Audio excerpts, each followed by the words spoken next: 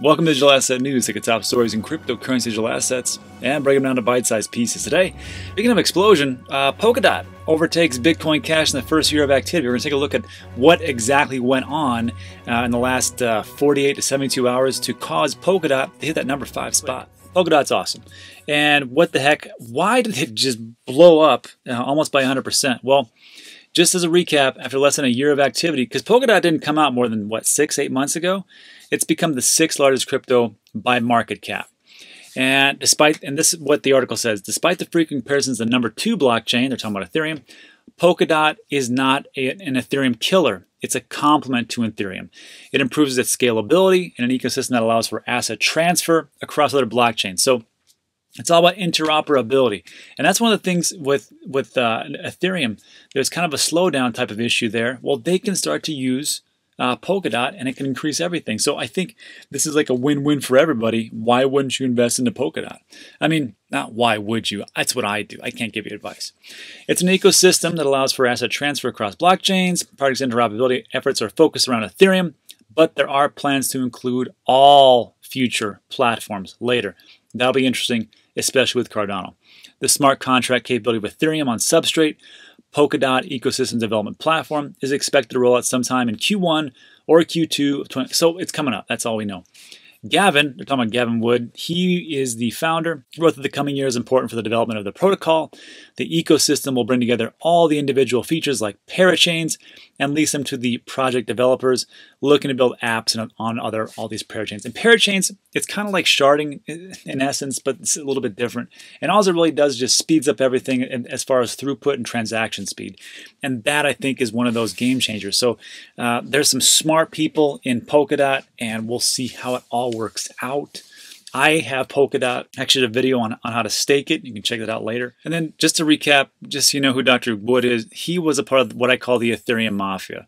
And you can tell these guys, I mean, look, these are the guys that built Ethereum. Vitalik, Mai, Anthony, Amir, Charles, Wood, Jeffrey, and Joseph Lubin. I mean, these guys have already done it once as far as making a multi-billion-dollar company. I will bet on all of them again because they've already been there and done that. And experience is a hell of a teacher. So that's why I invested into, really, because of Wood, is why I invested in Polkadot. Charles, the same reason for Cardano, and it's also the reason why we actually have our Cardano staking pool.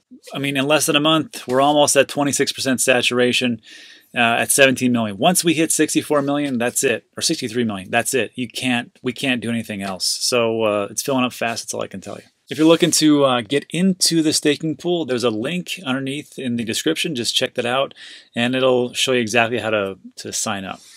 So again, these guys, I mean, I bet on them. And the reason, I mean, I put this together, this what I call the Ethereum Mafia, and I got this from the PayPal Mafia.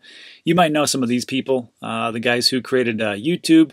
Also, we're part of the PayPal Mafia, LinkedIn, Tesla, Kivia, Slide, Yelp. Who's this guy? Peter Thiel, a multi-billionaire.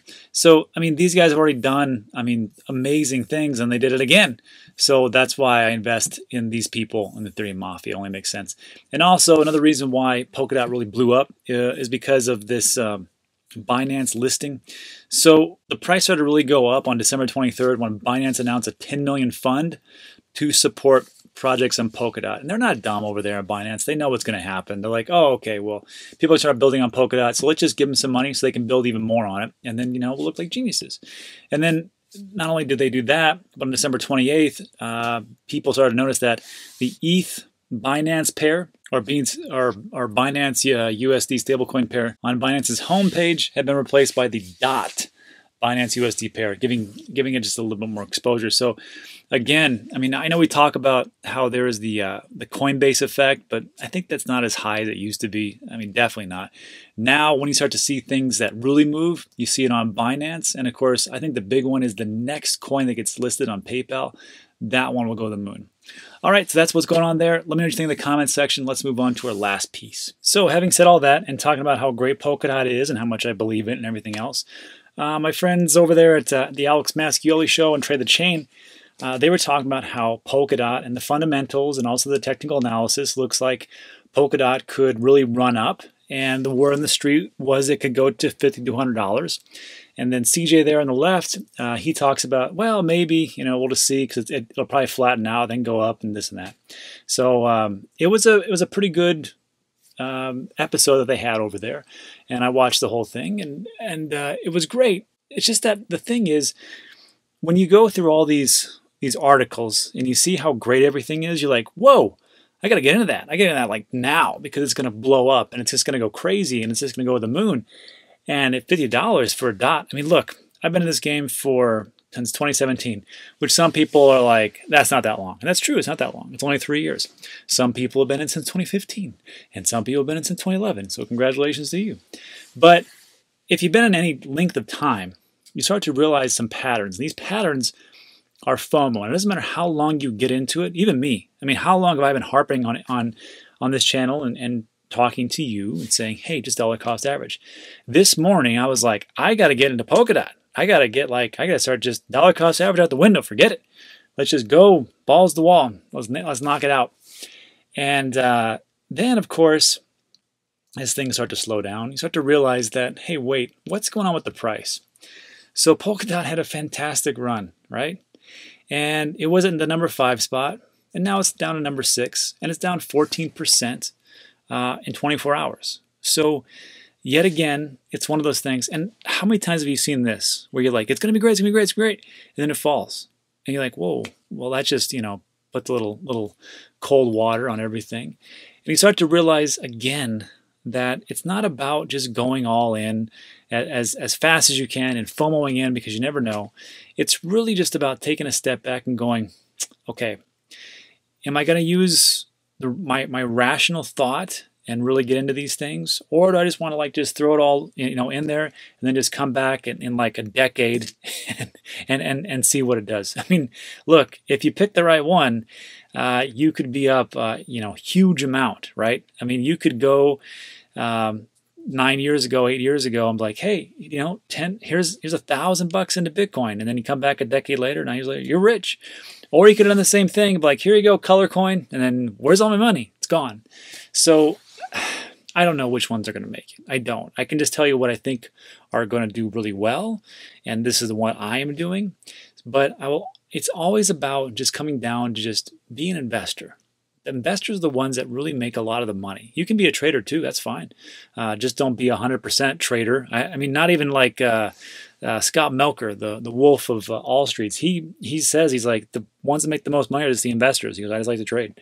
And it's true, it makes sense. And there's a different mindset between a trader and an investor. And you can do both. It's just that I just don't recommend for you to do at all that. Again, it's all what you want to do, not what I want to do. I'm not a financial advice guy. But there is one image I want to share with you.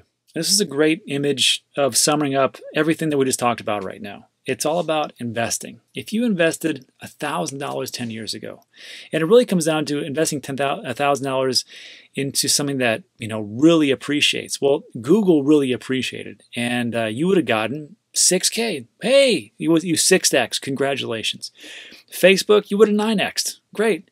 Amazon, 22. Netflix, 34. Tesla, you would have been huge at 159,000. Little trivia, Tesla was not started by Elon Musk. There's a couple other guys, and he just came in and then just kind of took over the whole show. Crazy, right? Bitcoin, you would have made 237 million.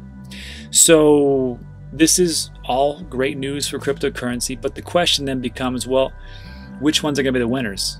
There's not too many winners. If you go back 10 years ago and go, well, I could invest into Yahoo. That might have been not a great idea. I could have invested into Blockbuster. That might not have been a great idea. I could invest in a lot of things. They would have all failed. There's very few ones that actually really make it. So you got to be careful about what you invest into, because there's not a lot of Netflixes out there. There's not a lot of Teslas, and there sure as heck ain't a lot of Bitcoin. So just be careful what you put in, because as time goes on, there's only a few that can actually make it. All right, so that's it for this little snippet. Thanks for sticking with me. I appreciate it. If you like these types of videos, there's going to be 2 more that's going to pop up on your left and right, and I'll let YouTube do its magic. I know today I said PayPal do its magic, so I was talking about PayPal. YouTube do its magic, and then just check out whatever pops up. All right, so thanks for listening. Really appreciate it, and I'll see you on the next one.